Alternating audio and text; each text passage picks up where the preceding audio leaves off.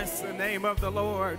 This is the day that the Lord has made, and we will rejoice and be glad in it. Indeed, the Lord has brought us from a mighty, mighty long way, and we give God praise today on this, our late day. You may be asking, what is late day? Well, if you're a member of any of our A.M.E. churches, you are considered to be a member of our lay organization. And so we celebrate today all those who make up this amazing, august body of believers. Amen. We've come to worship the Lord in the beauty of holiness. So come on, let's gather around the camera. Amen. Let's make a point of connection with the person next to us as we open up with a word of prayer. Kind and gracious Father, we thank you and we honor your presence today. For indeed, you have been mighty, mighty good to us. Down through the years, God has been good to us. And so, Father, we pray that what you have been in our past, you will do for us today.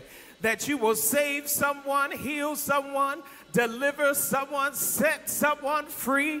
Oh God, in the name of Jesus. Oh God, worship and praise has always been a part of our history. And so in this day, we will bless the Lord, all our souls and all that is within us. God, we make room for you in this place. We say, God, do whatever it is that you desire to do in this house. Anoint our worship afresh, oh God. Let our praises be a pleasing aroma to your nostrils. Hallelujah. In the name of Jesus, we pray. Come on, if you're in agreement, tell God thank you. Come on, let's enter into worship. Come on, let's lift up holy hands. Let's bless the name of the Lord. For God is great and greatly to be praised. Praise the Lord, everybody. I said praise the Lord, Greater Rally. Come on, all over this room, can you open your mouth and give him the greatest shout of praise that you can? I need this section over here to open your mouth and give him a great shout of praise. Oh no, I need everybody on the floor to lift up a praise in this room. We came to give him glory, honor, and praise because he's worthy. Just tell your neighbor he's worthy, he's worthy, he's worthy. Come on, clap those hands like this. Everybody, come on, clap.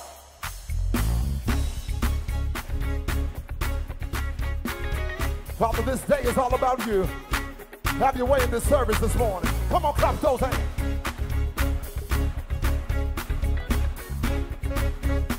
Simple song. Let's declare it together. Glory, glory, glory to our King.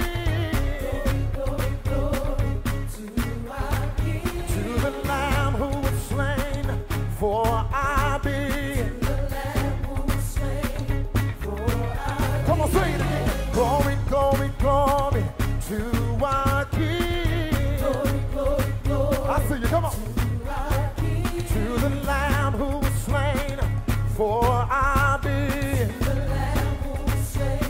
Come on, lift it up. We cry. Say to our King. Yeah. We cry glory to our King. Come on, let's sing it again. I need you clapping your hands.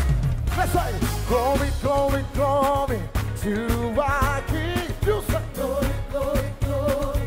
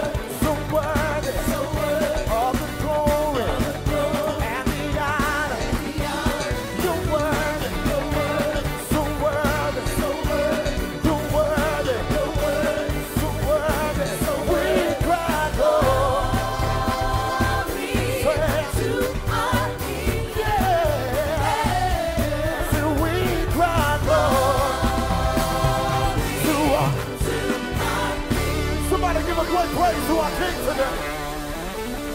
I said somebody give him a great praise today. We cry glory. We cry glory to our King. I don't have no praises that came to give him glory. We cry glory. Glory to our King. I wish I had about 30 praisers that could open your mouth and give him glory today. Oh no, I said give him glory today. I need the balcony to give him glory. I need the back to give him glory. I need the leaders to give him glory. I need the choir to give him.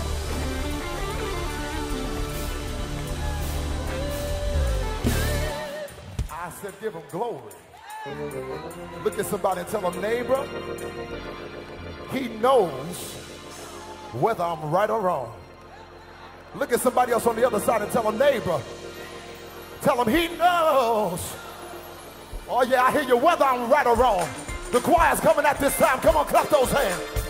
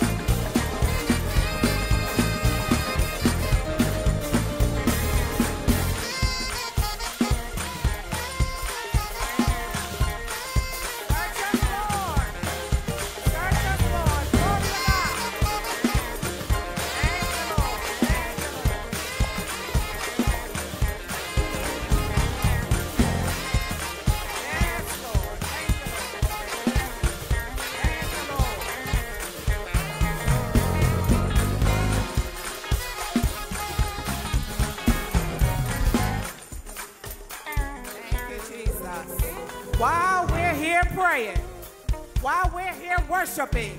Search us, Lord. Search us, Lord. Hallelujah.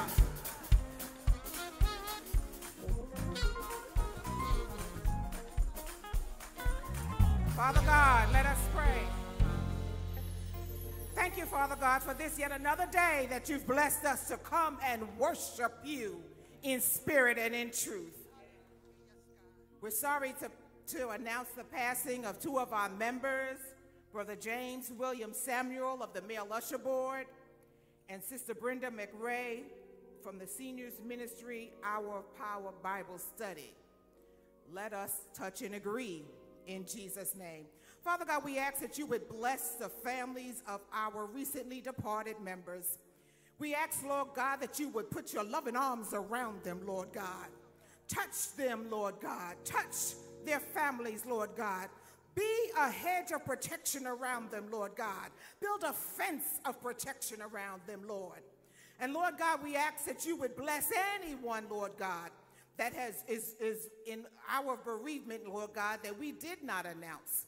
For some of us, Lord God, may be sick in body, but we pushed our way to the sanctuary. We may be sick in body, but we pushed our way to virtual worship today. And so, Father God, in the name of Jesus, leave no one untouched, Lord God. For we know that you have provided healing and strength and power, Lord God. For you are the God that healeth thee, Lord God. We thank you for your balm of healing, Lord God. Father God, in the name of Jesus, we ask, Lord God, that you would touch us, Lord God, in a special way. Touch those who are in hospitals and nursing homes, Lord God. Touch those, Lord God, who just may have woken up with a migraine, Lord God, because we know you're the God that can do all things but fail. So we thank you, Lord God, for your healing. We thank you for touching our bodies, Lord God. We thank you for starting us on our way. We thank you, Lord God, for we know that you can heal the sin-sick soul, Lord God. Lord God, we thank you, Lord God, for healing of mental illnesses, Lord God, because you can do it. We thank you, Lord God, for all that you're going to do. And we touch and agree, decree and declare that it shall be in the name of Jesus. Search us, Lord God, and bless us, Lord God, in Jesus' name. Amen. Come on, while we're still standing, can we just lift up our hands and just worship the Lord? Come on, in the sanctuary, if there's something that you came in here with a need of, just begin to lift your hands. Don't worry about who's next to you, who's around you. Just begin to lift up your hands and call on the name of Jesus. Hallelujah.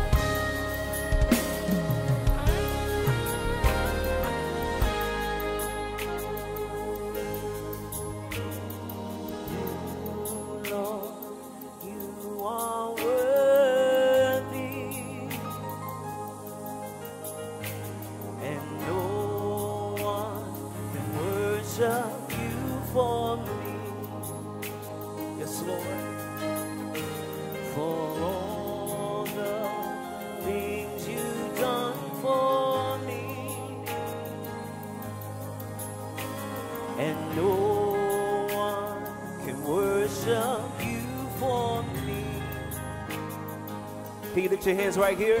Here's my worship, all of my worship. Yes, Lord. Receive my worship,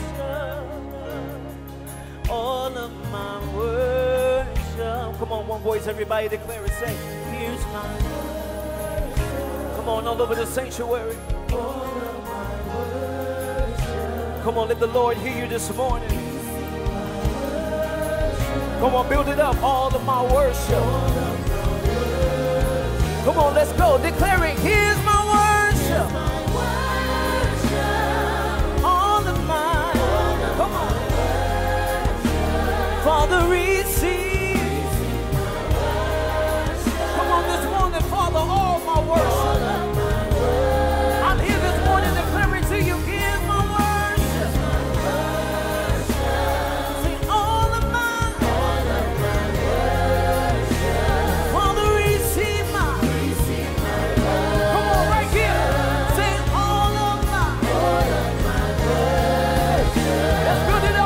Come on, let's declare it. Say, and now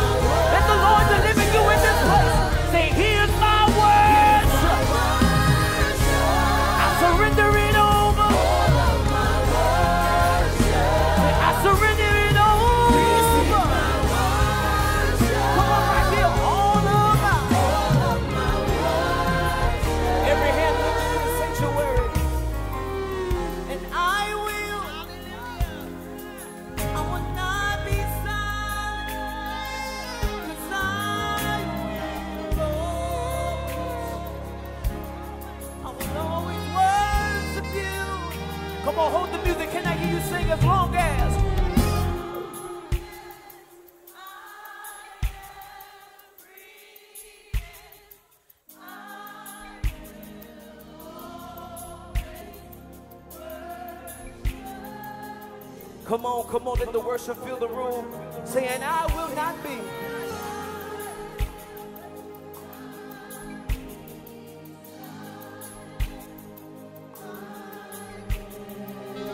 Come on, set the atmosphere, set the atmosphere.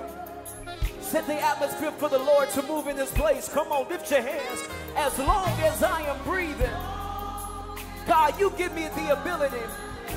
You give me the strength. You give me the power. You give me the wisdom. I will always. Well,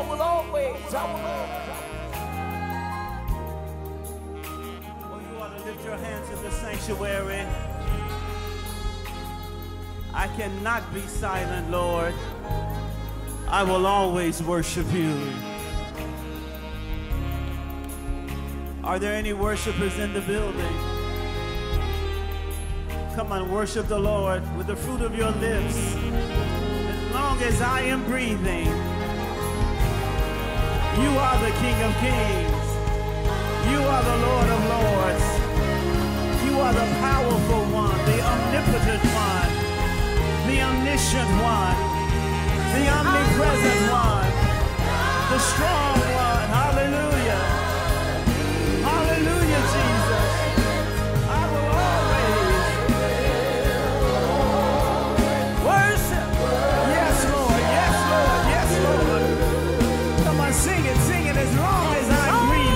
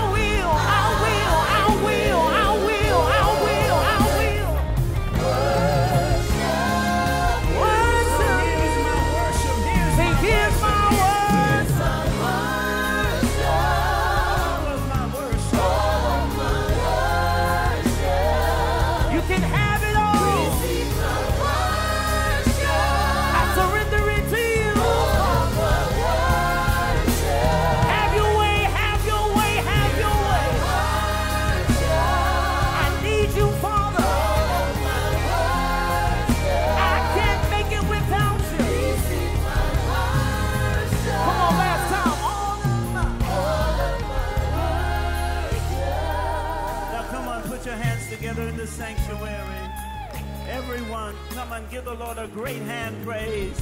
Now open your mouths and give the Lord a Shabbat praise. Hallelujah. Come on, come on. Hallelujah. Glory, glory, glory, glory, glory. We give you praise today. Hallelujah. This is the day that the Lord has made. Hallelujah. We have gathered in this place. We have gathered even online to worship the Lord in spirit and in truth. Let the people of God say amen and amen. Even as you go to your seats, why don't you just wave your hands in adoration, thanksgiving, declaring that the Lord is good and worthy to be praised. Well, this is March 17th, the day the Lord has made, and we have come today to celebrate our lay organization. This is Lay Day, and we're going to ask them to stand, a very dynamic group of laity who serve their church with zeal, who serve their church with commitment. And Reverend Carson said it earlier, all of you who are not ordained clergy are lay, and they certainly would love if you would come and join them and work with them. They do great things, and so if you need the information about when they meet, and we certainly want to celebrate Sister Pat Thornhill for the work that she does, not only locally, but district-wide. Amen. Let's give them a praise, and we thank God for each and every one of you. Amen.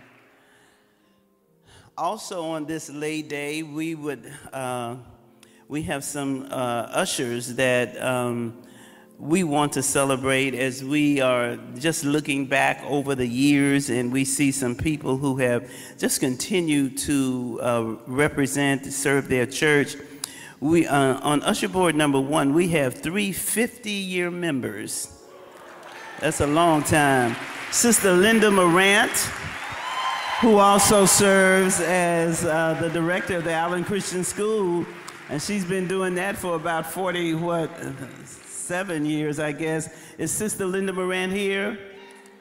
Come on up, sister. What are they saying? Well, tell her to come down. Sister Linda Moran, Sister Helen Jackson. Come on, we just want them to come and stand up front. And Sister Wilma Brody.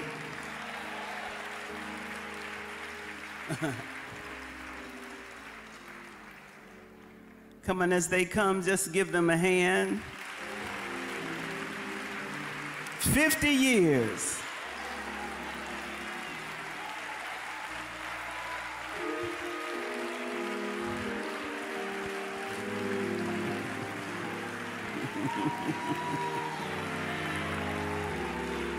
Amen. I would rather be a doorkeeper in the house of the Lord. Amen, amen. Give them a hand. And then we have Maud Webson, who has served for 30 years. Sister Maud.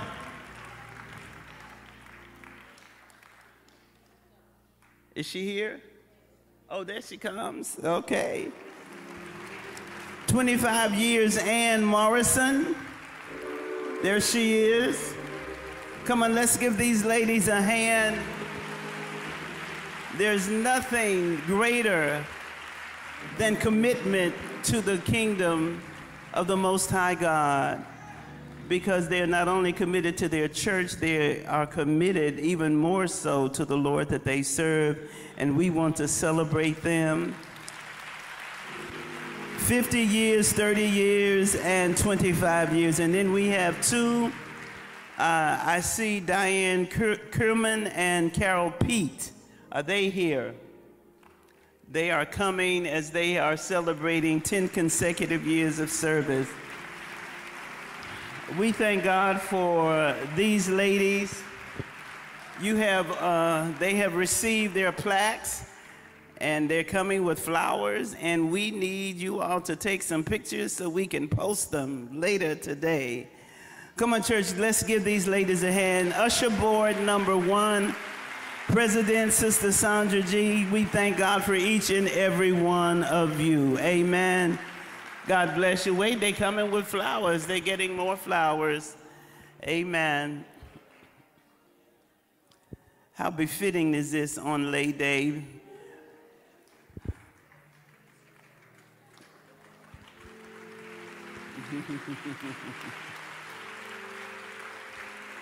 All right, ladies, thank you so much, and may the Lord God continue to bless you and keep you as you continue in your service. We are so, so, so honored that you have served your church with such diligence and commitment.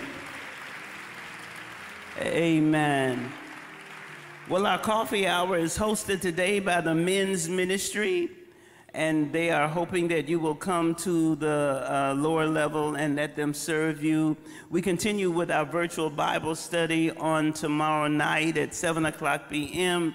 The book of study, this is our women's Bible study, is certainly one that has blessed us through the week, through the season, and we hope that you will join us tomorrow, 7:00 p.m. The Bible study is not on Facebook, but you can go to our website and stream it, and we certainly hope that you will do just that.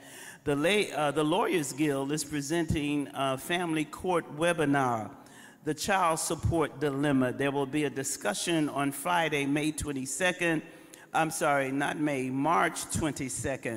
at 6:30 p.m. on Zoom.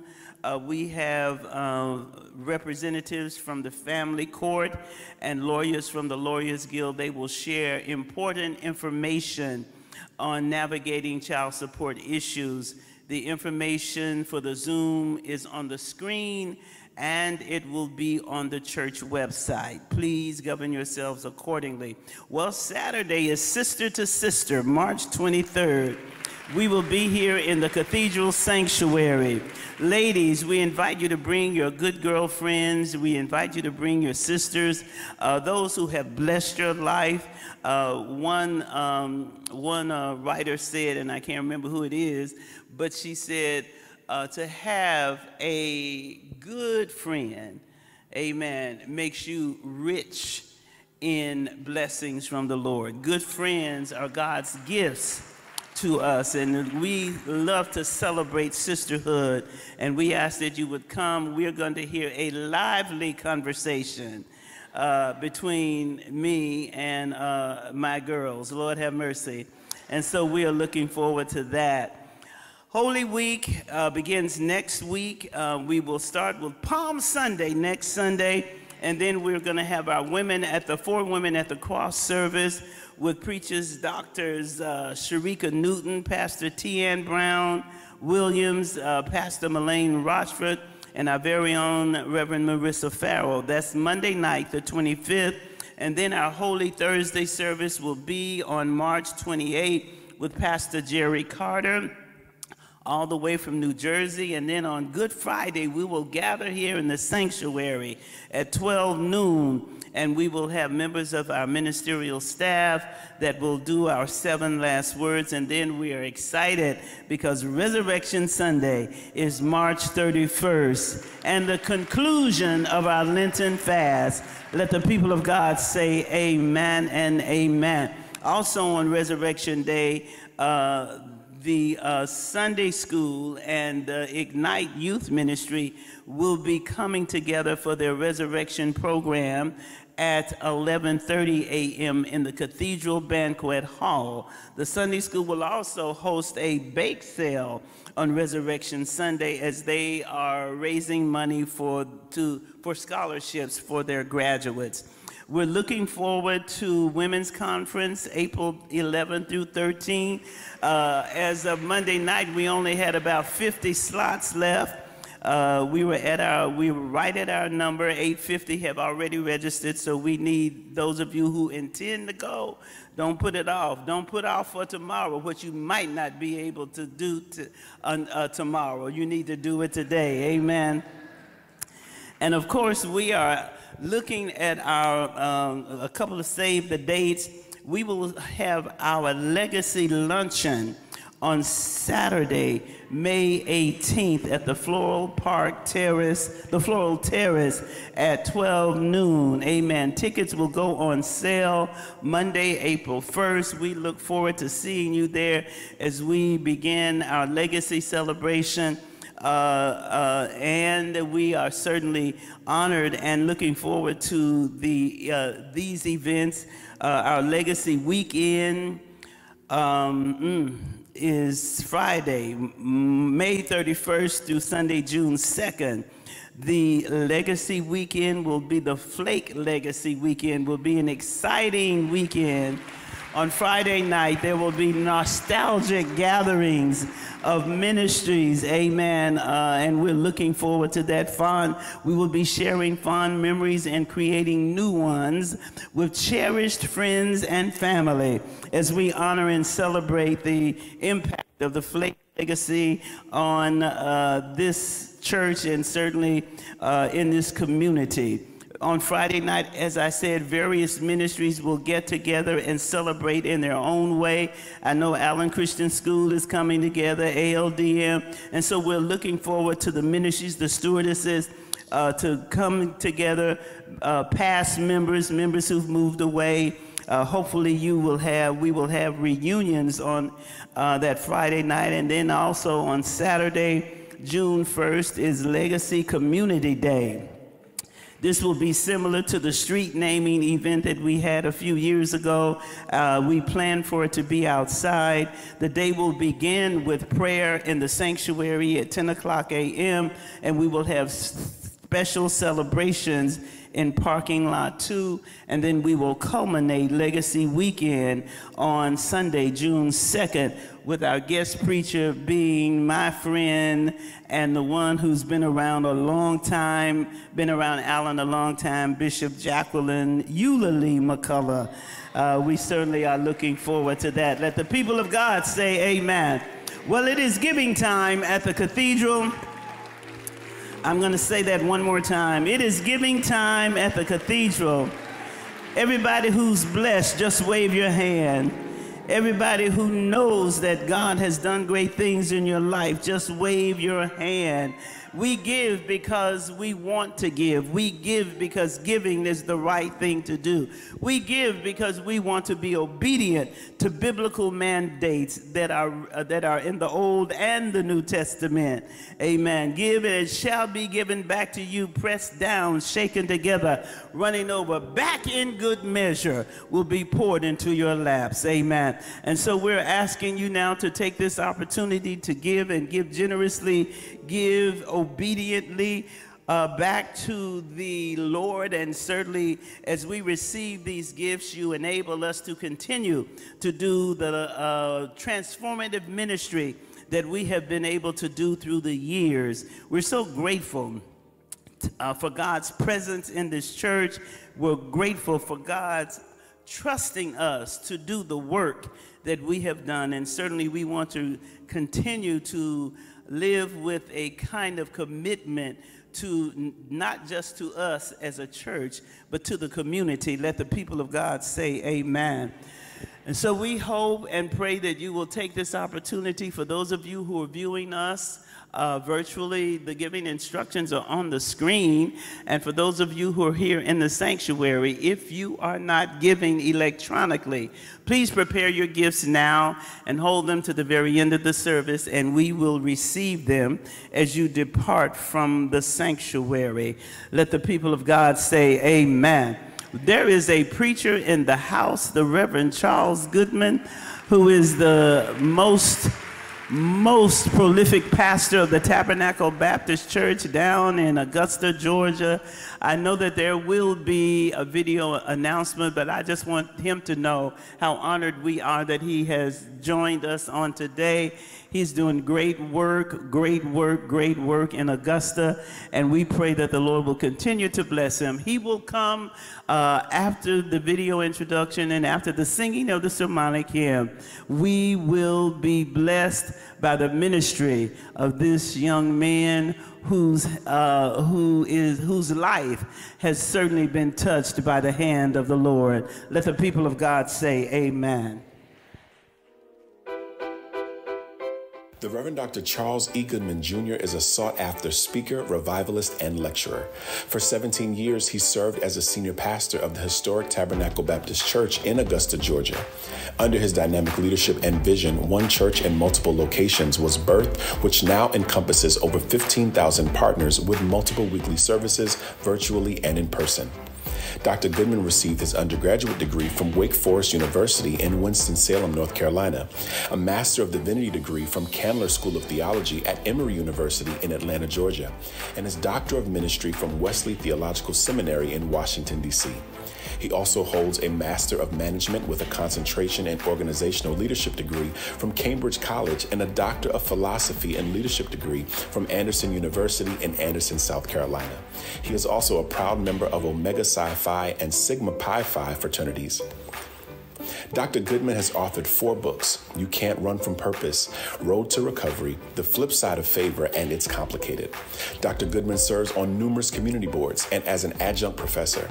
He is a content contributor to many ministry publications and is called upon to empower and encourage others around the world.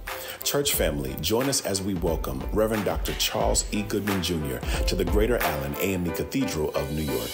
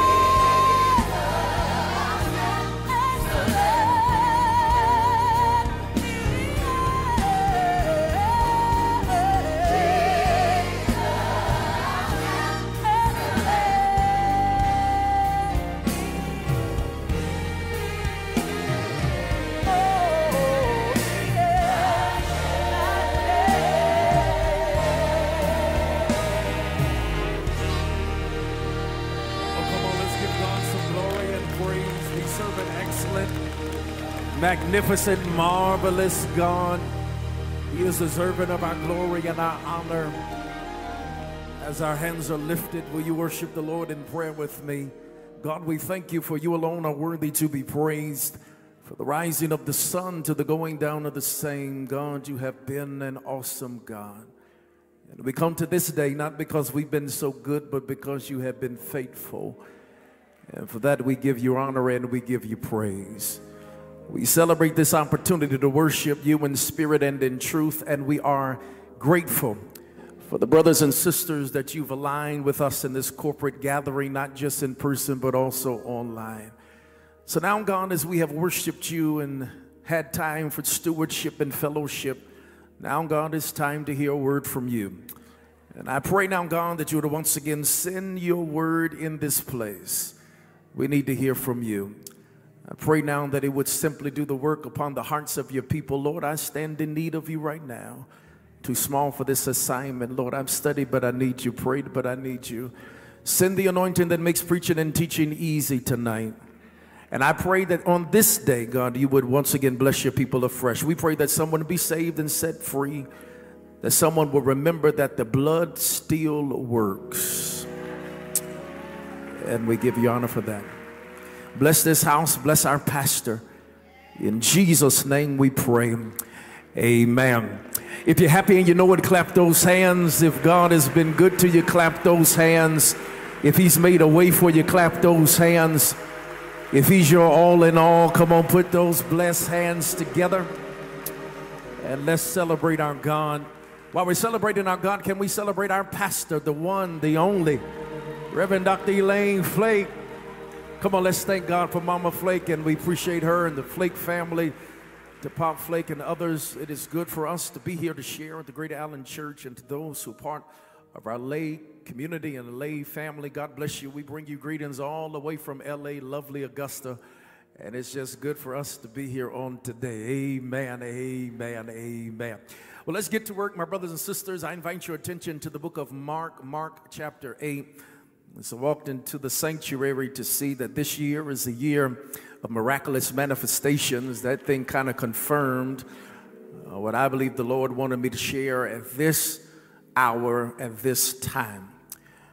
Can we thank God for this music ministry that is just amazing? You guys are incredible, man. Mark chapter 8, and while you're finding there, once again, this is just a true honor for me to stand and share amongst people that I honor and revere so much. I pray, Greater Allen, that you appreciate the gift that has been laboring in this vineyard. And once again, Dr. Flake, thank you again for this gracious invitation to come and share the word of God. Mark chapter 8, I'm reading from the New Living Translation, but as long as your book says Bible, you are absolutely fine. Mark chapter 8, beginning around verse 22, let's hear what the word has to say to us at this moment. It reads thusly: when they arrived at Bethsaida, some people brought a blind man to Jesus. They begged him to touch the man and heal him. Jesus took the blind man by the hand and led him out of the village. Then, spitting on the man's eyes, he laid his hands on him and asked, "Can you see anything now?" The man looked around. Yes, he said, "I see people, but I can't see them very clearly. They look like trees walking around." Then Jesus placed his hands on the man's eyes again, and his eyes were open. His sight was completely restored, and he could see everything clearly. Again, text says, verse 25, then Jesus places his hands on the man's eyes again, and his eyes were open. His sight was completely restored, and he could see everything. So look at someone, say everything clearly. For the time that we have to share on this morning for Lay Sunday, I want to trouble your patience for a little while. I want to talk from this idea: it can't get more clearer than this. Look at someone next to you, tell them it can't get more clearer than this. Lift your hands all over the building and say, Lord, speak. We need to hear. You may be seated in the presence of our God. It can't get more clearer than this. I really acknowledge, my brothers and sisters, that traveling has become a blood sport. In that way, oftentimes, depending upon which way you go from A to Z, we oftentimes know the challenges that are now surrounding how we are transported. Because I'm from Augusta, Georgia, oftentimes I have to make my travels through our airport.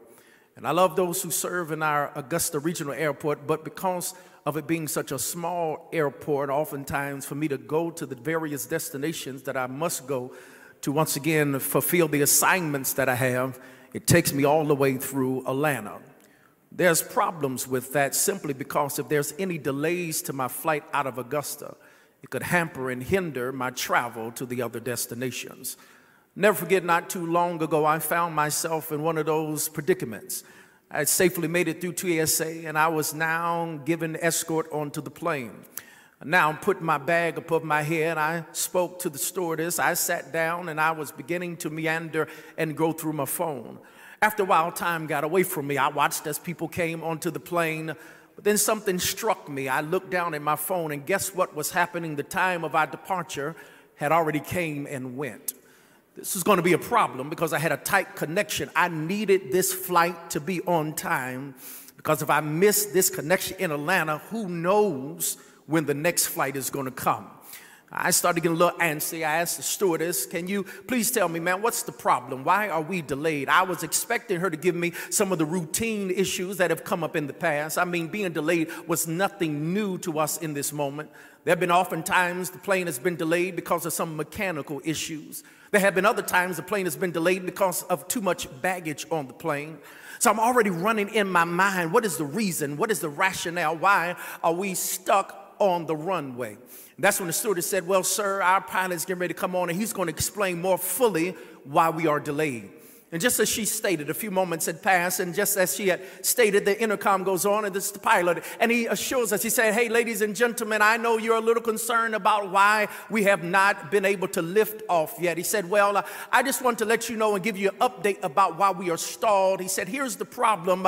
We have too much fog on the runway. He said there's too much fog on the runway, and he made this statement as the pilot. He says that because there's too much fog on the runway, it has caused me to have low visibility. And because of low visibility, I cannot take off at this time. Until visibility becomes higher, we're stuck in this same place. I raised that today, my brothers and sisters, because that thing got me. It's not that the plane was stuck because of mechanical issues. It wasn't because there was too much baggage on the plane. The reason the plane could not take off is because the pilot could not see. And I want to raise that for many of us today, because I would surmise that there are many under the sound of my voice, in person or even online, and maybe that's why you're stuck in life. It's not that you don't have big dreams and great visions and things that you want to accomplish. It's not that God doesn't have an assignment or a destination on your life, but just as I learned sitting on that plane, there are some things you are stuck in, some places you will be held back on simply because you can't see correctly. And I want to raise that for us today, because I know we've showed up for late Sunday, but I want to suggest that there's someone under the sound of my voice that has not understood the importance of having good, clear vision from God. God gives vision. God gives us understanding. God gives us clarity. But I'm talking to someone today that when you look at your life, things are not as clear as they need to be. And until you get that thing clarified, I'm here to tell you, you're going to be stuck in the same place. I know there's someone that's raising the query, preacher, why should I be worried or concerned about vision? Well, I want you to know that when you look at the economy of God, God allows us to experience vision because it puts some things in their proper place. First of all, vision allows us to have what I call accepted priorities. When you can see clearly, it teaches you how to properly prioritize your life. Vision and clarity gives us accepted priorities, but it's not just accepted priorities, but I also suggest it gives us accredited pathways, because it's one thing to prioritize your life and it's another thing to make sure you're headed in the right direction. And until your vision gets right, until you have what God has for you, it puts things in priority, it orders your pathways. But then I also offer, it gives to us accelerated progress, because when you can can see clearly, God is able to speed you along and give you a different velocity than what you would have had before. I want to suggest today that I've come on assignment to let somebody know that God is working on your vision. God is working on your clarity. He wants to make sure that your life is prioritized, pathways are accredited, and your progress is accelerated. However, my brothers and sisters, here's the challenge of what I want to raise today, because I can tell there's some in person, you're nodding in agreement. You're saying, that sounds good to me, preacher. We got you all the way from Augusta to tell us that we need vision. However, I want to suggest here's the problem, is that you can agree with the priorities. You can agree with the pathways. You can nod in agreement with the progress. But here's the reality. In order for clarity to be achieved in your life, it's not just priorities. It's not just pathways. It's not just progress. Somebody can testify. It oftentimes takes a process. And I want to suggest today, my brothers and sisters, is that's what our text in Mark chapter 8 begins to lift up for us, because we are introduced to a man who was stuck, a man who was blind, a man who could not see. But when he meets a man named Jesus, Jesus touches the man twice, and by the time the man leaves Jesus, the man who was blind can now clearly see. Let me try that again. I done gave you the whole sermon in a cliff note form. There is a blind man in Mark chapter 8. He meets Jesus. Jesus touches him not once but twice, and by the time the man leaves the presence of Jesus, the man can see clearly. Okay, excuse me, I know it's a Methodist church, but I'm Baptist. Let me tell you a third time. Notice what it says. A blind man, somebody that's stuck, somebody that could not see, somebody who was not functioning at their proper level. But when they meet Jesus, Jesus touches him not once but twice, and by the time the man leaves Jesus' presence, the man can see clearly. I got good news to tell you, that this is just an instance that if you ever get an opportunity, Jesus can turn your life around. Do me a favor and touch somebody close to you and tell them Jesus can turn your life around. Jesus can open up your blinded eyes. Jesus can turn things around in your life. However, the only way you can experience this miraculous Jesus is you got to learn how to submit to the miraculous process. And that's what our text lifts for us up today, because it's interesting the process this man, this blind man, has to go through in order to get his sight by Jesus.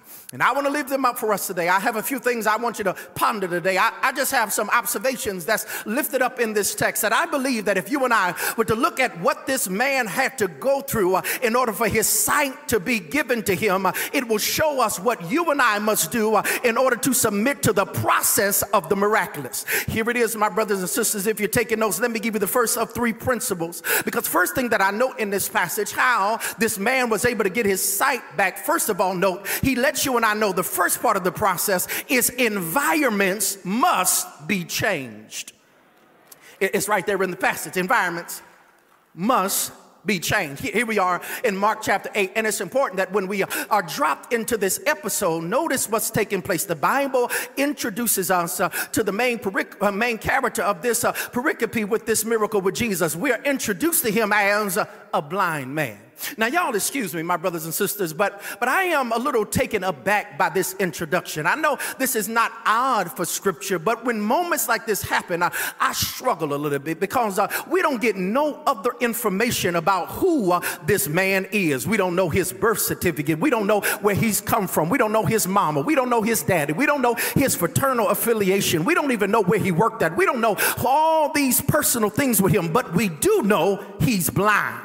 We get no other private information. We can't tell you how much he makes a year. We don't even know what his 401k is. We don't even understand his address. We don't know what car he drives. We don't know what high school he attended, but we do know that he's blind. And I will tell you that causes me some chagrin this morning, because I struggle with this, because what do you do, child of God, when people don't know anything about you but what you struggle with? What happens, child of God, when people don't know anything that you have going on, but all they know is what you are wrestling with? I'm talking to some people in here that folks see you coming and folks see you going, and they don't know anything about you but what you struggle with. All they know is the blind areas of your life. All they know is the struggles that you have. What happens when all people know is what you are wrestling with? I want to talk to some folk in here that's where your lot in life is that people just keep looking at you based on what's wrong with you. He's a blind man. And the text tells us, watch this blind man gets brought to Jesus. He's blind, can't see, and the text tells us that we get no indication that he's checking for Jesus. We don't even know if he knows who Jesus is, but he's connected to some people that know what he needs, and they know he needs to get to Jesus. That he's connected to people that know his problems, and they know the solution, and they decide to bring the problem and the solution together. Okay, maybe I need to have a few witnesses in the house because maybe you and me have the testimony of this blind man that there be a period in my life I didn't know who Jesus was. I wasn't checking for Jesus. I thought I was just going to be stuck in my situation. But thanks be to God that God would assign some people in our lives that know what we need and will connect us and bring us to Jesus. I come to talk to some folk in Greater Allen. Come on, I know you're in church now. I know you served in the lay ministry, and I know that you've been a faithful member for some years, but let's go back in time and look over your life. Can the truth be told? You weren't checking for Jesus, but you had a praying grandma that brought you to Jesus. You had somebody in your family that brought you to Jesus. You had somebody that you knew that said, I know what you need, and you need Jesus. Look at somebody and tell them, I'm here because I had some folk bring me to Jesus. I had some folk that prayed for me. I had some folk that knew that what I needed in my life was not another hit, was not this or that, but if I could just get in the presence of Jesus, everything would be all right. They bring them to Jesus. And I love the text because the text then says that when they bring them to Jesus, watch this, they don't just drop them off at Jesus, but they start to talk to Jesus about what they need Jesus to do for the man. They didn't just bring them to Jesus. They interceded for the man. See, it's one thing, brothers and sisters, for us to try to bring people to Jesus. But what I'm coming to encourage somebody today is just not bringing people to Jesus. You got to see the whole process all the way through. Notice what they did. They said, Jesus, we need you to touch the man and heal the man. We need you to do something on his behalf. So they drop him with Jesus. They tell Jesus what they need done. Now watch how Jesus responds. He grabs the man by the hand and takes him outside of the village. Hold on, y'all. I got a problem. I'm a nosy reader of scripture, so y'all pardon me today. Because when you look at Jesus' response and you put it up against what they asked for, that ain't what they asked Jesus to do. They asked Jesus, touch him and heal him. But the Bible says that Jesus took him by the hand outside of the village. Hold on, Jesus.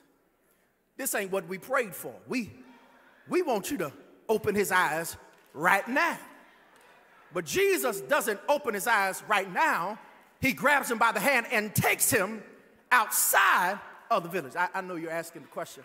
That's why I love coming to preaching for y'all, Greater Allen. Y'all such an astute congregation. Y'all know good Bible. I can already tell y'all been getting good preaching for a long time. So nothing wows you. You're not really taking off. But I would tell you there's a reason why Jesus decides to do this first. It's because oftentimes you and I, if we're not careful, we'll miss the intent of Jesus beyond his miracles, because his miracles also share with us his mission and his message. Because one of the things that we don't focus on enough in scripture is not just the blessings of Jesus, but there are portions where Jesus has to do some cursing sometimes. You don't believe me? Move over to Matthew chapter 11. The text tells us that in Matthew 11, he curses a fig tree because of its unfruitfulness. But also in Matthew 11, he gives a list, if you will, of towns and cities that he curses. Why? Because they are faithless. He says, because of your faithlessness, I refuse to do any miracles there. Because you don't believe, because you don't trust, because you don't understand how I'm operating, I refuse to do any supernatural things within the boundaries of that area. And if you look at that list in Matthew 11, right near the top of the list of places he curses is a town called Bethsaida. Now go back to Mark chapter 8. In Mark chapter 8, they bring the blind man to Jesus in a village called Bethsaida. So when they prayed to Jesus, we need you to open his eyes. Jesus can't go back on his word. So he says, you know what? I'm going to deal with your blindness, but first let me get you out of your Bethsaida, because I cannot deliver you while you're still stuck in a space that does not believe that I am who I say I am. So I've got to get you out of your Bethsaida so that I can deal with your blindness. I come to wake somebody up today because you're angry that God ain't doing it now. You're angry that God ain't shifted the situation. Can I tell you, child of God, that oftentimes God can't deal with it until he deals with you. And sometimes he got to get you out of your Bethsaida, because your Bethsaida is what's contributing to your blindness. So he got to move you out of your Bethsaida so that he can give you the healing that you need. I tell you, look at somebody and tell them, now it makes sense why that Bethsaida job keeps holding you back. That Bethsaida relationship keeps holding you back. That Bethsaida connection keeps holding you back. Jesus said, I got to get you out of your predicament, which means I've got to change your environment. Look at somebody beside you and say, that's all that God's trying to do. As long as you're stuck in Bethsaida, you're going to always be blind. As long as you're stuck in Bethsaida, you're always going to be hurt. As long as you're stuck in Bethsaida, things will not come together. He got to get you out of Bethsaida first. I saw something recently that caught my attention as I was reading and meandering in the news, because since COVID, I've become what you would call a social media doctor. Every new virus, every new thing out there, I'm scanning, because I don't want to experience what we experienced a few years ago. So every time there's some medical catastrophe going on, I'm always watching. And y'all, I saw something that caused me to really get upset. That they found someone who had perished because they had caught a virus called the Alaska pox. Y'all, I was tripping. I called my doctor real quick. I said, hey, doc, can I get Alaska pox? My doctor started laughing. He said, Pastor, what you talking about? I said, man, I just read that somebody just died from Alaska pox. He said, Pastor, I never heard of that. I said, man, I'm reading an article. But as I kept reading the article, y'all, I found out something in the article that kind of helped me out a little bit. That I learned that there's such a thing called geographically distinct viruses. So when I read that, I asked my doctor. He said, oh, Pastor, what that simply means is you're safe as long as you're not there. If you're there, then you got to be careful, because this virus only affects those I wish I had time. So y'all, I live in Augusta. I start feeling good, because until I see Augusta pox, I feel all right. But some of y'all looking at me funny because you're saying, well, Pastor, why should I be concerned about a geographically distinct virus? Well, you may not need to be concerned about a geographically distinct virus, but maybe you need to be concerned about a geographically distinct issue that until God moves you, until you're willing to get out of your Bethsaida, because there's some viruses that you stuck with, as long as you stay in that area, lean over and tell somebody your environments must be changed. Environments must be changed, text tells us. But then there's another layer to this process today, that not only environments must be changed, but also, number two, jot this down, evaluations must be candid. He takes the man outside of the village. Now, I know you shouted over the separation from Bethsaida, but also note this meant he had to separate from the very people that brought him to Jesus in the first place. Because not every separation is bad. Some separations are against good. But sometimes in order to get God, you got to leave good. Jesus takes him by the hand and he drags the man outside of the village. This is interesting, because by the time the miracle continues, what we see is Jesus and the man by themselves. If you are followers of Jesus, if you know how he operates in Scripture, this is a rarity. Matter of fact, there's only one of 3 miracles in the Scriptures that Jesus does on a private basis. It's just Jesus and the blind man. The man who's blind is now with Jesus.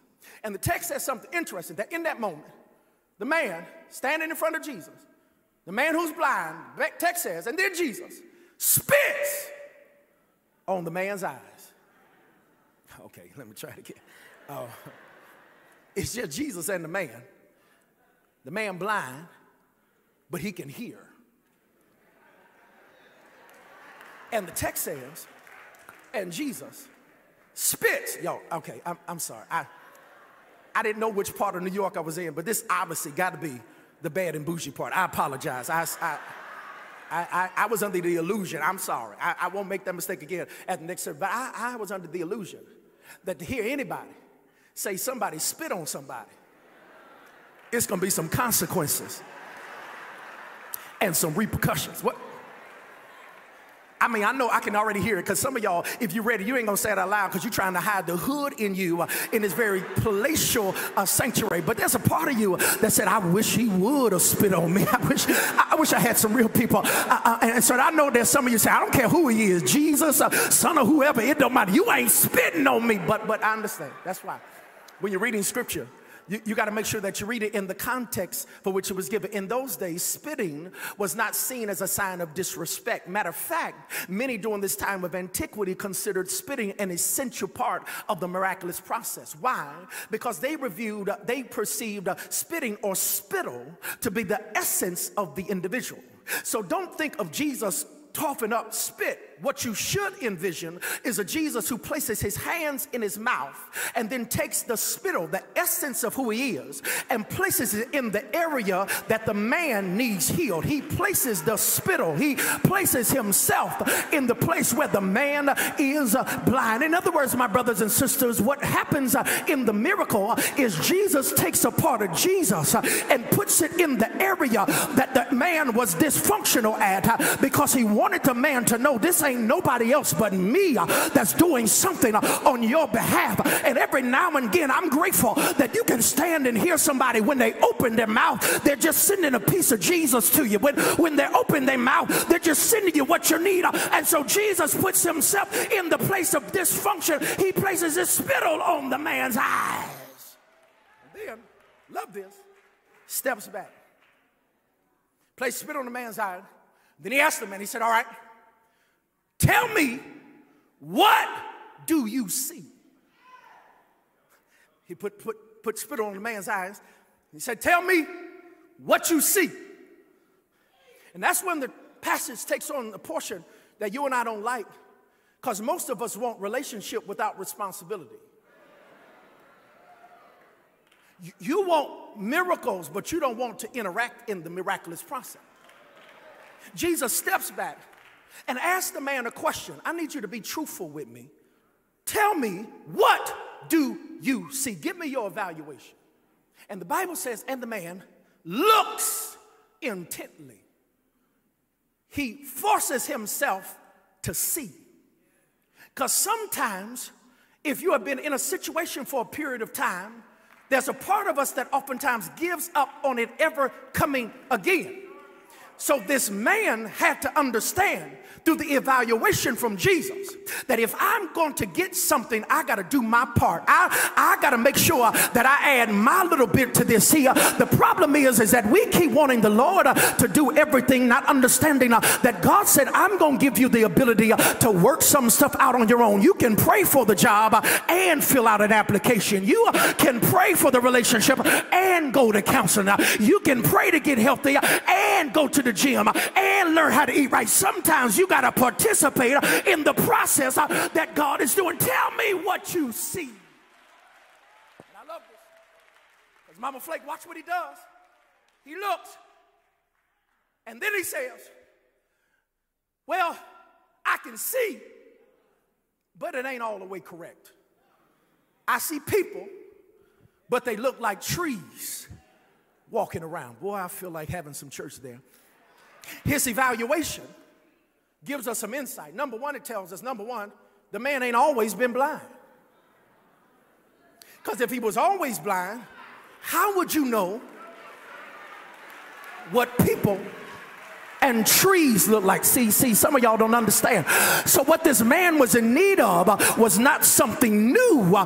He was in need of something that he had lost, which means there are some miracles the Lord will just restore back to you. I wish I had some people, maybe there's some folk in the balcony, and that's your testimony. That's what I'm trying to get, because I ain't always been this way. I ain't always been dysfunctional. I ain't always been like this. But thanks be to God, he gives us the process to give back what we had lost. He said, now I can see. But then he acknowledges, watch this. And this is where the mature folk got to catch in the miracle. But he said, I got to be honest with you. I'm better than I was, but it ain't clear. And I hear what some of you saying. Because if some of us would have been in the man's shoes, we would have just been happy with better. We would have just said, well, at least I can see something. I mean, something is better than nothing, and better is being better than blind. And I know my brothers and sisters in the kingdom, we always shout over better. Ooh, the Lord has made things better. Lord has made things better. But what if I told you that better ain't always the best? And sometimes you got to get it in your soul that I'm grateful for what you've done, Jesus, but I just got a sneaky suspicion that there's another level I can go to. There's something else I can get out of here. Now, this ain't for everybody in the house, because there's some of you that's just happy with better, and if you happy with better, stay seated. But I want to talk to some folk in the house that said, I ain't just come to be better. I ain't just want a better life. I don't want just a better family. I don't want just a better job, but I come because I got a sneaky suspicion that God got something better on the side of better, that I'm not just gonna handle where I am. Touch somebody beside you and said, I want God's best, and this is the year that I see trying to just settle for better. I hear you. I get it. He literally was saying, I can't settle for cloudy when clarity is available. I get you. I hear you. I'm your preacher. I'm your boy. I'm your main man. I'm your writer. I can see. Because not 100 people, not university students. So I know there's some of you on the sound of my voice that's saying, well, Pastor, you don't understand. I'm just happy to be better. I'm just happy because you don't know what I had to endure, and you don't know how well I'm doing with better. Well, let me just tell you what settling for better can limit you in. The year was 2019. There was a man by the name of Jameis Winston who was a quarterback for the Tampa Bay Buccaneers that year. He ultimately got traded. The reason he got traded that year is because in 2019, Jameis Winston set an NFL record. NFL record, y'all, for interceptions in a season. In 2019, Jameis Winston threw 30 interceptions. Let me try that one more again. 30 interceptions. Anybody knows anything about football know that the quarterback's job is to keep possession of the ball. Interceptions are considered turnovers, which can cost you time, points, and possessions. You don't want somebody who's turning the ball over. Do you know in 2019, they only played 16 regular season games? That means he literally was throwing almost 2 interceptions per game. They had to get the brother up out of there. But when they traded him, something happened. He posted on his social media that he then had LASIK surgery. And it was told that Jameis Winston had bad vision. Now, if you know anything about football, this makes no sense because Jameis Winston in high school was a high school All-American. He was the best football player in Alabama history with fuzzy vision. He gets recruited to Florida State, starts as a freshman, wins a national championship and a Heisman with fuzzy vision. He gets drafted #1 in the NFL draft with fuzzy vision. But when he gets to the highest level, what he was able to succeed at with fuzzy vision in high school and in college, when he gets to the pros, the very thing that he was able to manage well in those lower levels, but when he got to the highest level, because his vision wasn't clear, he ended up being disposable and an afterthought. I'm here to tell somebody in here, because I know you're trying to convince me that you are better, but I want you to know that better is not God's best, and God said, I need you at your best, because there's certain levels I can't take you to until you have full clarity, which means as long as it's fuzzy, you can't exceed like you need to exceed. He said,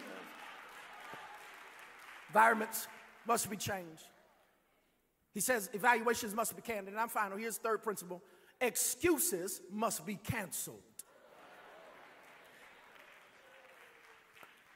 Tells Jesus, I can see, but ain't the best. It ain't clear. And the Bible says, and then Jesus touched the man again. Okay, hold on, let me try it again. He done took the blind man out of Bethsaida, spit on his eyes, step back, tell me what you evaluate, give me your honest opinion. The man says, I can see, but it ain't the best. I see people, but they look like trees. And because of his honest evaluation, Jesus in our text touches him again. Now, this has caused much contention for a lot of theologians because this seems to go against the grain of the main theological thrust of Mark. Mark, if you know anything about how he portrays Jesus, Jesus is the Jesus that does things suddenly and immediately. He's a Jesus that you don't have to wait long for him to turn things around. So this is an odd occurrence that in this miracle in Mark chapter 8, Jesus didn't just touch the man once, he touched the man twice. So there's some who want to use this pericope to say that that means Jesus didn't have all power. That must mean that Jesus was kind of stunted or limited in his supernatural grace. But I want to offer another translation. I want to offer another idea because I want to suggest that the reason Jesus touched a man a second time is because the second time was a response to the man's faith. If you remember the first time Jesus touched him, it wasn't because the man believed, it's because he had some friends who believed. And so the first touch Jesus did was based on their request. The first touch was because they needed Jesus to do it. But the second chance and the second touch was not because there was somebody else interceding for the man. The second time is because the man realized I need it for myself. I ought to talk to somebody in here, and that's your position, is because you need the Lord to touch you again. But this time you say, touch me, Lord, because not my mama, not my daddy, but it's me, oh Lord, standing in the need of prayer. Maybe I'm the only lonesome person in the building that can testify. That's why I need the Lord to touch me again. I need the Lord to touch me because this time I know what he can do. This time I know he can do it. This time I know he can heal. Last time it's my mama, and the last time it was my friend. The last time it was my pastor, but this time I'm needing the Lord to touch me again. Just shake someone's hand real quick and say, neighbor, I just need him to touch me again. Because the Bible says that when he touched him again, his eyes got opened up and he could see clearly. Now, I told you I go through the airport, and the airport will go on the intercom and say sometimes that if you see something, you ought to say something, which means if the Lord has done anything for you, you ought to open your mouth and declare it was nobody but Jesus. If the Lord has done anything for you, then you got to make the declaration that I can see, and I can see because it's Jesus that helped me see. I'm done. I'm done. I'm done, Mama Flake. I'm done. His eyes are open. He's no longer blind. But y'all, can I be honest with y'all? The Bible will sometimes jack up a good sermon. Because I wish I could tell you that's the end of the miracle. I wish I could tell you that that's the conclusion of what takes place, but that's not how the miracle ends. Because the miracle does not end with the man having his eyes opened by Jesus. No, the miracle ends with Jesus telling the man what he can't do. He says, all right, now I've opened up your eyes. However, there you cannot go back to the village. In other words, Jesus is telling the man, listen, I've done my part. I've made sure that you can see clearly. However, now you're going to have to learn how to manage the miracle yourself. And if the vision means anything to you, then there's some places, there's some people that you can't go back to. Uh-oh, I done got in trouble and y'all ain't ready to help me close it. But that's my final saying to somebody in here. Please, ma'am, please, sir, don't allow the Lord to give you the miracle and you mismanage it. Don't allow the Lord to open up your eyes and you go back blind because you can't afford, because you keep wanting to go back to those wrong villages. Can I tell you that the Bible tells us that wrong villages can jack up right vision, which means every now and again I got to use some of my discernment and I got to say, Lord, help me that I don't jack up what you did. Help me, Lord, that I don't undo what you have done. Lean over to somebody and say, neighbor, there's some villages you can't go back to.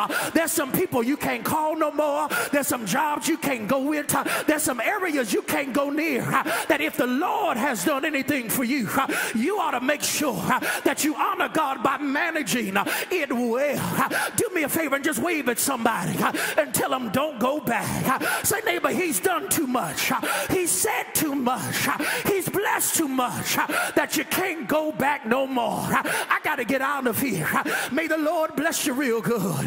But I know you're still wondering, did I make my connection? Well, as I sat on that plane and I was still thinking it's getting mighty close, I'm glad to report that as I sat in my seat, that same pilot came back on the intercom, and this is what he said. He said, I got good news, ladies and gentlemen. The fog has lifted. So now I need you to buckle your seatbelts because it's time to take off. And that's all I came to tell somebody at the 9 o'clock service is that when you meet Jesus, he'll lift the fog from you. When you meet Jesus, he'll get you ready on the straightaway.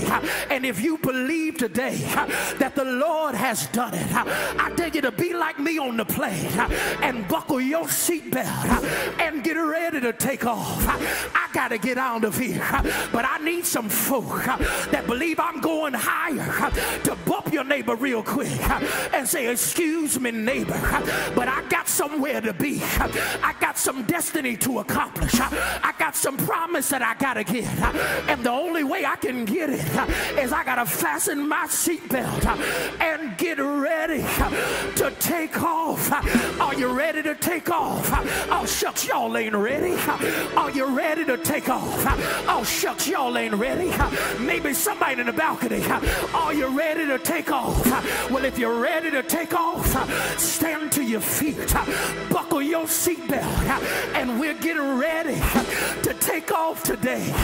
Are you ready to take off? Give your neighbor some room and say, excuse me, neighbor, but I got somewhere to be. Buckle your seatbelt real quick. Tell your neighbor, buckle up, buckle up. We got somewhere that we need to be.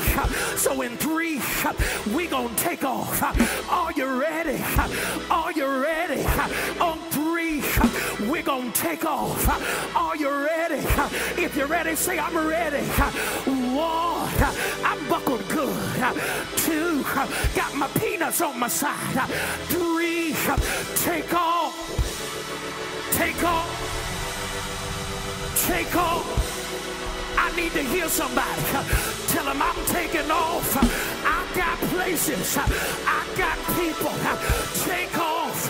He's gonna take you where you need to be. Shout it. Shout it. Shout it.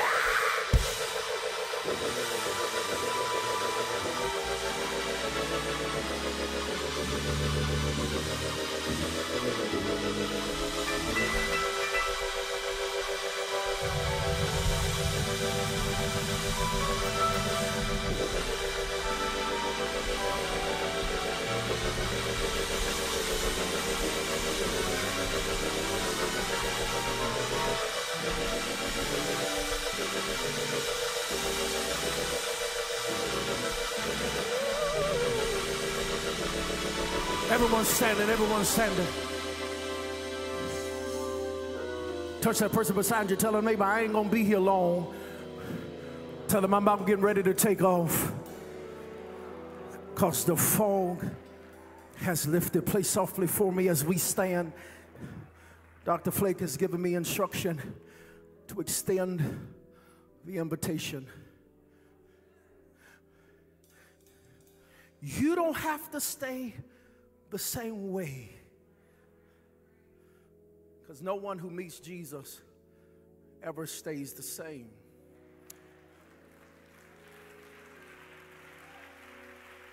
However, there is a process to this. And sometimes the greatest challenge we have is that many of us don't want change bad enough. Because it's easier to stay dysfunctional. Because staying dysfunctional keeps us in a comfortable place where we expect nothing and want nothing beyond it. Yeah. Because I've learned something in close to 20 years of pastoring, is that many people like being the victim. They enjoy having something to always complain about. Well, you know I can't see, so you know. Because the miracle requires management. See, when you're blind, you have to rely on others. Sight means there's some things I have to do on my own.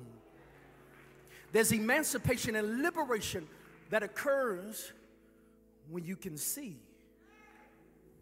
I won't extend that today because I'm not one of those preachers that tells you everything is going to be all right and every day going to be sunny. No, there's going to be some rain. Matter of fact, anyone who rides planes know turbulence happens. They picked me up yesterday as I came in from my hometown of Greensboro. And as most people do when they ask, how was your flight? I have a thing that I say every time, it landed. Any flight that lands is a good flight.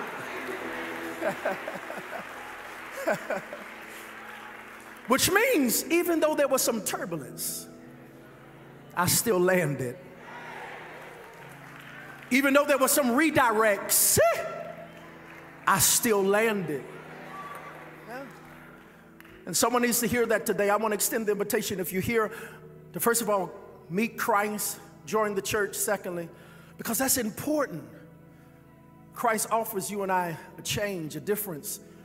When I think about what Christ has done in my life, Lord knows when I make that decision at 8 years old, and I walked down that aisle at Morton Temple United Holy Church and gave my life to Christ, there were some bumps along the way. It wasn't because Jesus had shifted, just because life be lifing.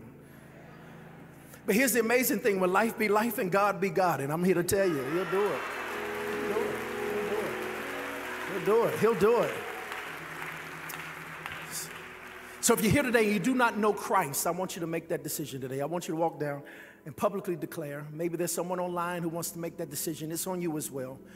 But there's no greater decision you can make. And if you don't get anything else, I'm not making these to do promises. The one promise that I can tell you is that coming to Christ offers something all of us need, which is forgiveness. Yeah. It's a part of our relationship with Christ that we don't oftentimes hit up, but Jesus forgives. No matter what you've done, he forgives. No matter what you've experienced, he forgives. No matter how tough life, he forgives. And if you're here under the sound of my voice today and you need that forgiveness, come. I want you to meet us at this altar. I don't care what you've done, where you've been. I don't care what you're still doing. He can still forgive. They said he saves. One of my favorite songs of all time, he saves to the uttermost from the guttermost. He saves. If you're here today, come, make that decision. If you're here and you need to make that, this church, this pastor, I see you coming. God bless you. There's some who are making their way. There's others who are making their decision. God bless you. We're going to meet you. Are there others, even if you're on the balcony, we wait on you? Or maybe there's others who want to make that call. And so I want you to step out by faith today. It's a faith walk. It's not an easy walk, but it's a faith walk. And we want to celebrate with you. And if you're here today and you say, well, listen, I'm saved, Pastor, but I do need a church home. And I can't think of a greater place to be than Greater Allen Cathedral. You become greater at greater. I like that. If you're here, I want you to come. If you're here and you need to make the decision for the church, come. If you're here and you say, listen, I really need to get myself together. Listen, don't hold off tomorrow what you can do today. All of us are works in progress. Listen, all of us are. We need some help. I don't know about you. I need help. Every day I wake up, Lord, I need some help today. Help me when I get on this job, and help me with these families, and help me with these things. If you're here and you need that relationship, I want to extend it to you. As they sing, we're going to give one more invitation. If you need Christ, come. If you need a church, come. Come on.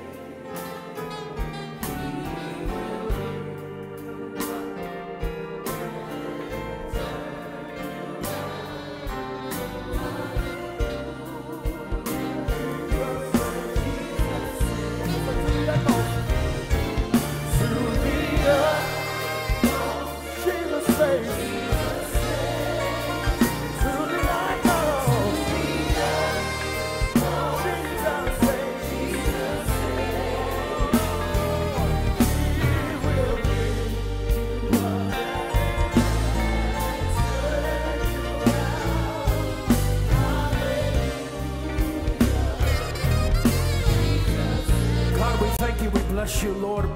Thank you for the word we received today. And God, I pray that we become good managers of the miracle. Lord, I thank you that we once were blind, but you can give us sight. We glorify you.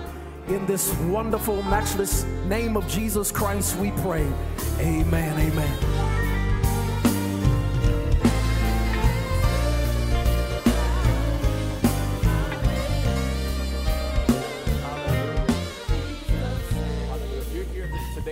If you're here at the altar, we don't want you to rush this moment. If you're here in the room and you want further prayer, you want to connect with someone in prayer, we invite you to follow our leaders out of the door to my left and to your right, our discipleship ministry. Even if they're still walking the aisle, you can grab one of them and ask them for prayer. They will lead you to the chapel for further ministry and prayer today.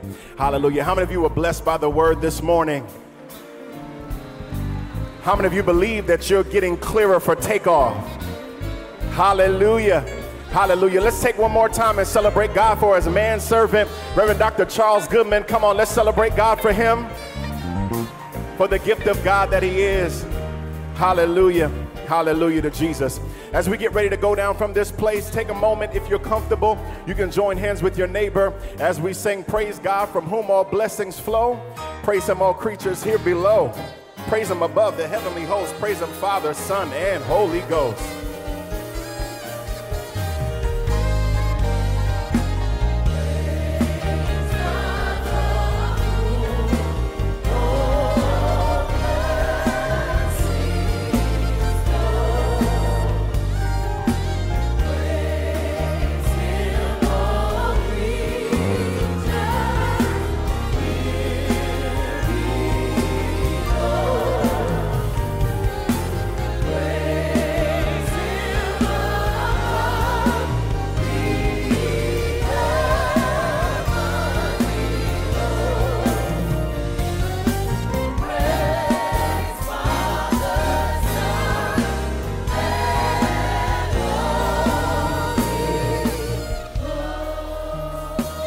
To him who is able to keep us from falling and present us faultless before the presence of his glory with exceeding great joy, to the only wise God our Savior, be glory, majesty, dominion, and power, now and forevermore. Let all of God's people shout hallelujah.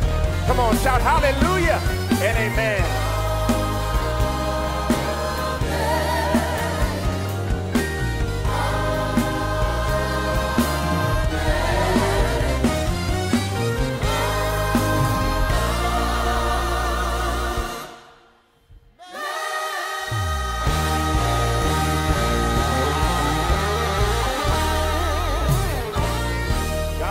Go in peace. Love on somebody on your way out.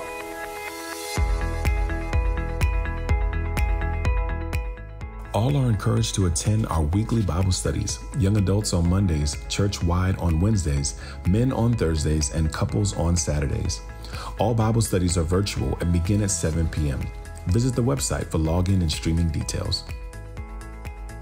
Women's Season Virtual Bible Study with Reverend Elaine continues tomorrow night at 7 o'clock p.m. The book of study is Overcoming Fear, Worry, and Anxiety, authored by Elise Fitzpatrick. Stream on the church website. The Lawyers Guild is hosting a family court webinar, a discussion on navigating issues of child support, on Thursday, March 22nd, starting at 6:30 p.m. Visit the website to register. The Women's Ministry is hosting Sister to Sister. All women are encouraged to invite a sister or good girlfriend and join us on Saturday, March 23rd at 12 o'clock p.m. in the Cathedral Banquet Hall. Visit the website for more details. Holy Week will begin with our Palm Sunday service March 24th and continue Monday, March 25th with our For Women at the Cross service at 7:30 p.m. with preachers Reverend Dr. Sharika Newton, Pastor T.M. Brown Williams, Pastor Melanie Rochford, and our very own Reverend Marissa Farrow. Then join us for our Maundy Thursday service March 28th with guest preacher Pastor Jerry Carter, and Good Friday on March 29th at 12 o'clock p.m. featuring a few of GAC's ministerial staff. Holy Week will culminate on Resurrection Sunday, March 31st, and the conclusion of our Lenten fast. The Sunday School presents its annual Resurrection Sunday program Easter Sunday, March 31st during the 11:30 a.m. service in the lower level of the Cathedral. Following the program, the Sunday School will host a bake sale. All proceeds go towards the Sunday School College Scholarship Fund for graduating seniors. The North Carolina Club is hosting a defensive driving course on Saturday, March 30th from 9 a.m. to 3 p.m. at the Allen Senior Citizen Complex, Building A. This is a certified course enabling you to deduct up to 10% off of your insurance premium and points off your driver's license. You can contact one of the listed members of the North Carolina Club for details and registration. Save the date for Women's Conference, April 11th through the 13th at the Stamford Marriott in Stamford, Connecticut. Registration is still open. You can register online at www.gacwomen.org. For more information regarding our virtual, hybrid, and on-site events, please visit our website at www.allencathedral.org.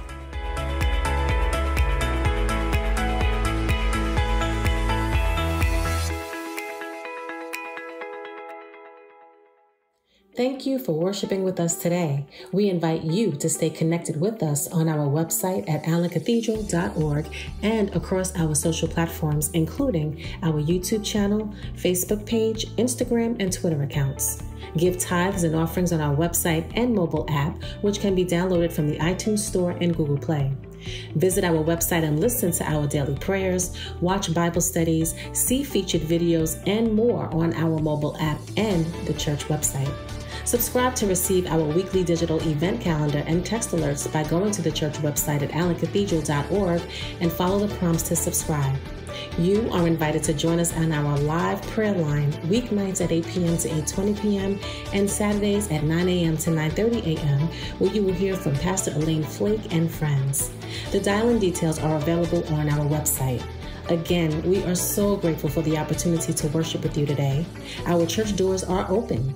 We would love to worship with you in person Sundays at 9 a.m. and 11:30 a.m. There is a seat for you, so join us. We continue to keep your safety and health in mind. So stay connected throughout the week, and we look forward to worshiping with you again next week. To God be the glory.